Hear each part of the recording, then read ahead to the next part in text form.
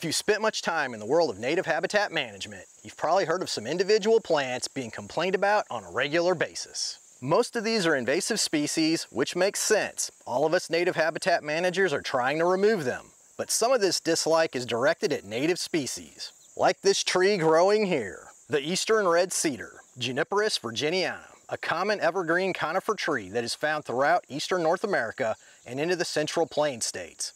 Eastern red cedar is a good-looking tree that equals its good looks with its value to wildlife, as a host plant, and its economic importance in certain regions due to its beautiful multi-purpose wood.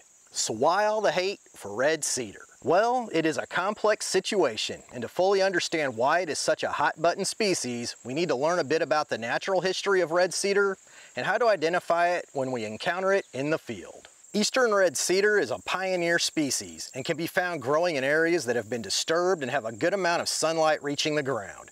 Places like fallow fields and pastures, areas that have been logged, places where a strong storm has knocked down the tree cover, roadsides and right-of-ways that are mowed on a long interval. Any place there is open ground with sunlight hitting it is prime real estate for eastern red cedar. I want to point out that eastern red cedar is another example of common name shenanigans. It isn't a cedar, it's a juniper as its scientific name suggests. True cedars are in the genus Cedrus and are native to the western Himalayas and the Mediterranean, while the genus Juniperus is much more widespread and Juniperus species can be found throughout the northern hemisphere. Eastern red cedar is our largest native juniper. See why I wanted to explain that name thing? It averages 30 to 40 feet tall with a 10 to 20 foot spread at maturity. When growing in the open with no competition for light, it tends to have a pyramidal growth form like a Christmas tree, which is a common use for them in the south. If it receives some shade, red cedar will tend to be less symmetrical and more open, but the growth form can vary quite a bit tree to tree, no matter how much light they are getting. There are also many cultivars of eastern red cedar that have been chosen for growth form and for color, so you may see some very different looking eastern red cedar in cultivation. As red cedar ages and gets taller, it tends to lose its lower leaves and sometimes even branches as they get shaded out. Red cedar has beautiful wood that has light-colored sapwood and contrasting reddish-purple heartwood.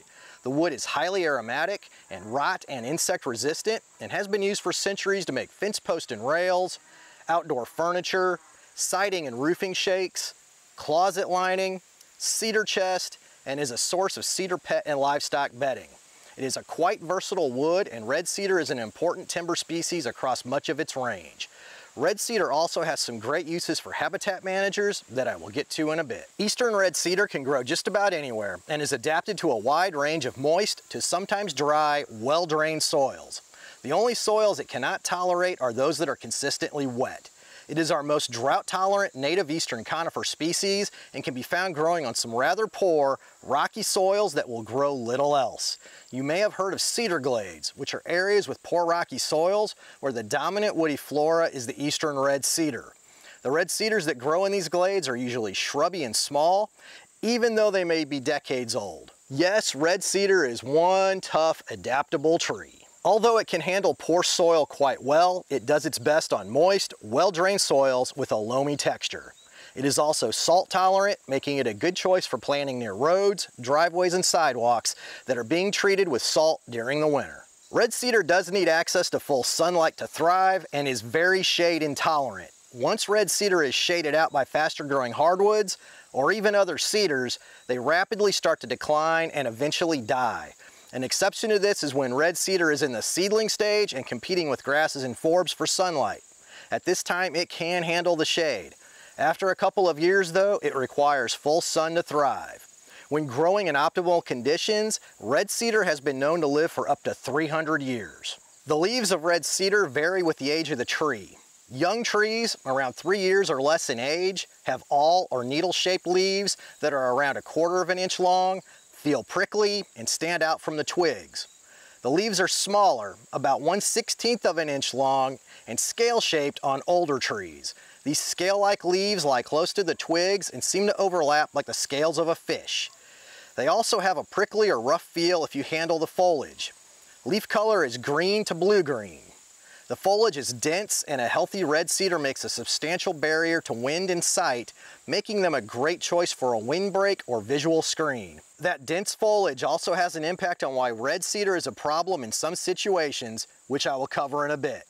The leaf arrangement is opposite or whorled, which shows well in the scale-like pattern of the leaves. The foliage is also somewhat aromatic. Since red cedar is evergreen, there is no fall color, but as it sheds leaves, they turn a bronze brown before dropping.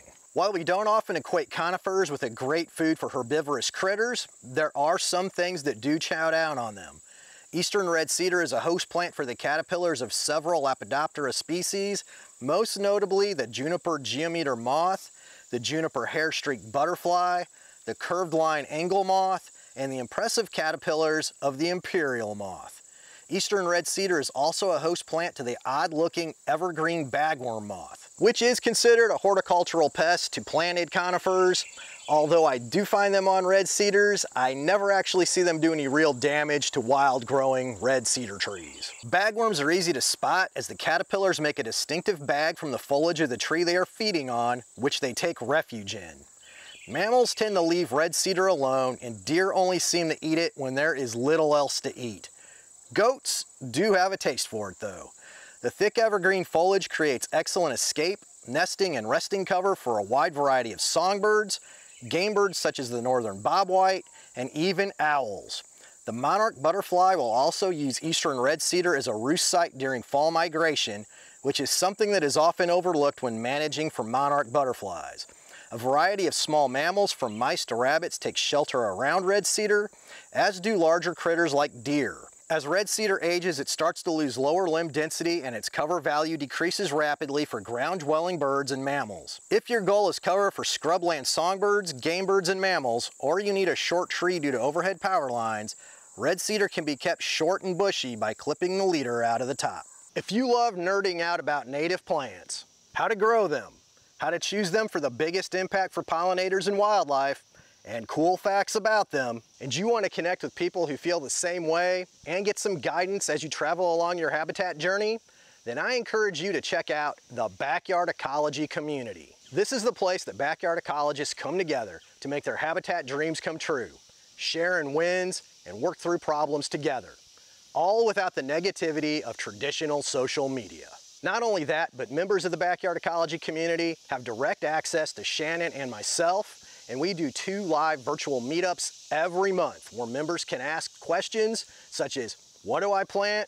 When do I plant? How do I put in a water feature? Does Anthony own any other clothes other than to be's or not to be shirts? I know some of you are wondering. Seriously though, if you love native plants and creating functioning ecosystems on your property, even if you're just starting out, especially if you're just starting out, then the Backyard Ecology community is the place for you. It'll help you save time, money, and a whole bunch of heartache as you try to make your habitat dreams come true. I encourage you to check out the Backyard Ecology community. I will put a link for more information in the description. The bark of eastern red cedar is distinctive. On younger trees, it is a reddish burgundy color and mainly smooth with occasional scattered shallow fissures. As the tree ages, the bark becomes more of a light brown to gray with reddish highlights and starts to exfoliate in thin, shreddy strips. This shreddy exfoliating bark makes an excellent fire starter, which is going to be important later in the video. The twigs of red cedar are rather fine and supple. New growth at the tips is bright green, often covered by leaves, and very supple. Older growth is reddish brown and mostly smooth, although there may be rough areas where old leaves persist. Something else you may see among the branches and twigs of eastern red cedar are the alien-looking, spiky orange fruiting bodies of the cedar apple rust fungus that are emerging from fungal galls on the tree. This is a fungal species that requires 2 hosts to complete its life cycle, a Juniperus species and an apple or related species. Those awesome-looking fruiting bodies will release spores which can infect apple trees with cedar apple rust, which is not so awesome. While this fungus is best known for its impact on apple production, it can also infect other members of the rose family like hawthorns, quinces, and serviceberries. Something to keep in mind if you want to plant apple trees. If you love to learn about native trees and the interesting fungi that can grow upon them, then please go spread some spores on that like button.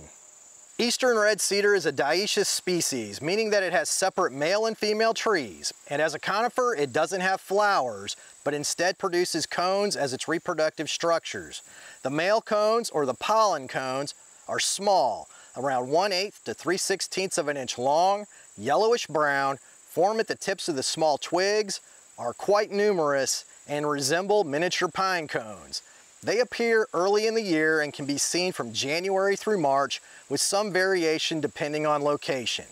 They produce a copious amount of pollen, as most wind-pollinated plant species do.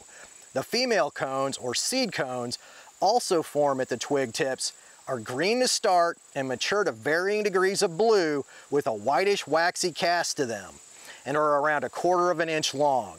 The seed cones look less like a pine cone and more like a berry, especially as they mature. This is why you often hear them referred to as juniper berries. Which incidentally, if you crush up a mature red cedar seed cone, it may have a scent you are familiar with. They smell like gin, or more precisely, gin smells like juniper berries, as they are the main flavoring ingredient in gin. Which brings up a question: do you like gin? Yay or nay? Personally, it's not my thing. It's too much like drinking a juniper bush. If you don't drink gin, or just don't drink, then drop a butterfly emoji in the comments and help this video get shown to more people. Thank you. Another thing you will notice when you mash up a seed cone is it contains 1 or 2 small seeds. This is the only way eastern red cedar can reproduce, and a healthy tree can produce a ton of seed. A single tree has been known to produce up to 1.5 million seeds in a good year. This is another factor that allows red cedar to become problematic in some situations. The mature seed cones are on the tree from September through February, with some variation due to location. The seed cones are eaten by a wide variety of songbirds, including the aptly named cedar waxwing, purple finches, and the pine grosbeak. An assortment of small mammals also consume seed cones. So we have talked about how eastern red cedar provides food and cover for birds and animals, is a host plant for some cool caterpillars, and a great choice for windbreaks and visual screens. So why is there so much dislike for this awesome native tree? Well, simply put, there is way more of it in certain plant communities than there has been historically, and it is causing some issues. The #1 limiting factor to the survival of red cedar is fire. Red cedar is incredibly fire intolerant. It has thin bark that tends to exfoliate in highly flammable shaggy strips, and also has highly flammable branches that often grow to the ground, so when fire encounters it, red cedar becomes a tree-sized candle rather quickly. Prior to European colonization, eastern red cedar was much less common. It mainly grew in places where fire couldn't reach it, like on cliff and bluff faces and rocky outcroppings. Fire, whether naturally occurring or set by Native Americans, kept it from colonizing open areas like prairies, woodlands, and savannas. In our current world, fire has been largely removed from the landscape.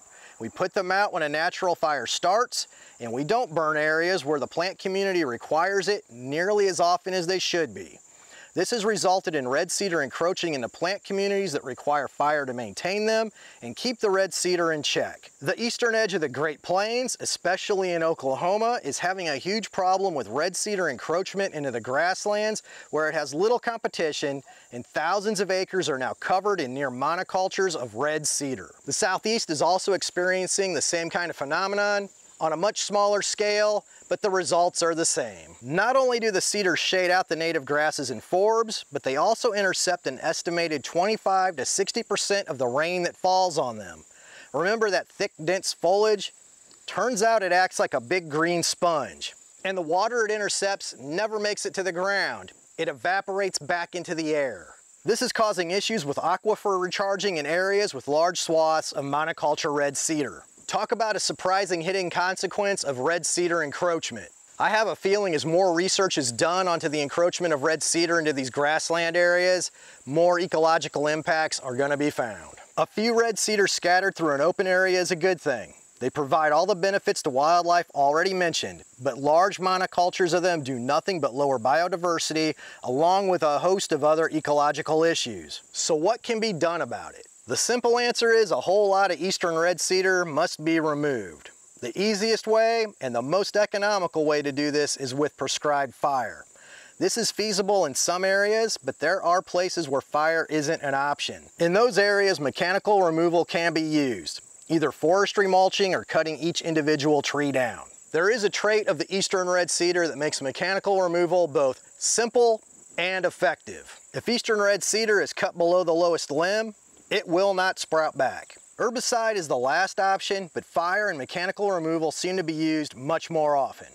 Eastern red cedar is an excellent example of how too much of a perfectly fine native species encroaching heavily into an area where it was historically uncommon can lead to some serious problems. Eastern red cedar is one of those trees people tend to have a love-hate relationship with. People love it for its wildlife and host plant value and for its amazingly colored wood.